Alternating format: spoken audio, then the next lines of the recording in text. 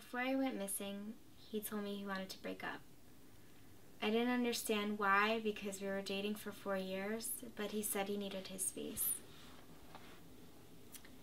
I didn't think that the breakup was going to last long because he always needed somebody and I was always there for him. But he said he was going away for a while.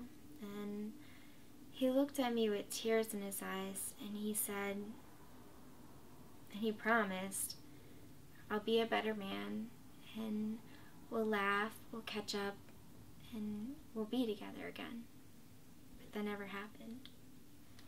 And around midnight, I got a phone call and they said that they found a note in his car. A suicide note. He told me that he was going to Chicago to be with Shane, so I thought the note was bogus. But then they found his body.